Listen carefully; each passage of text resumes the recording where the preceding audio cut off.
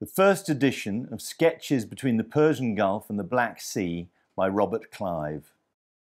I'm Adam Douglas, Senior Specialist in Rare Books at Peter Harrington, and I'd like to show you this beautiful lithographic plate book.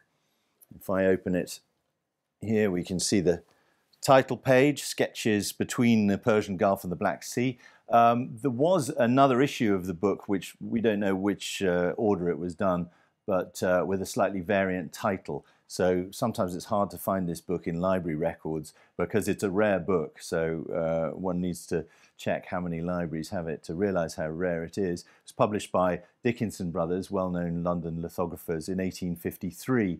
And this copy is really rather special in its binding and provenance. That's beautiful olive green morocco for the Duke of Northumberland, the fourth Duke of Northumberland, who as a young man, as Lord Prudhoe, had toured the Middle East and retained a lifelong interest in the Middle East. He was friends and patron of Lane, the great Arabist, and had met Champollion and the other Egyptologists.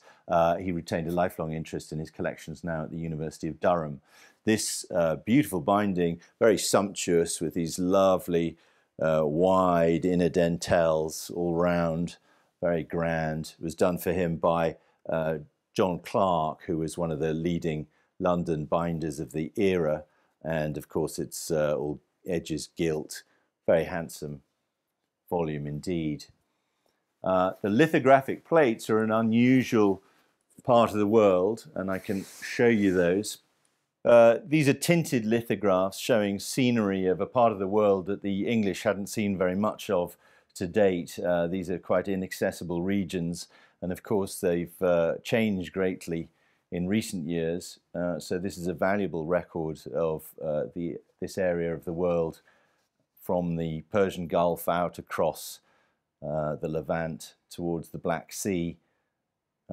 Some of these lithographs have got a little bit of foxing here and there, but with such a rare book, that's a forgivable flaw, we think, and really remarkable views of this part of the world.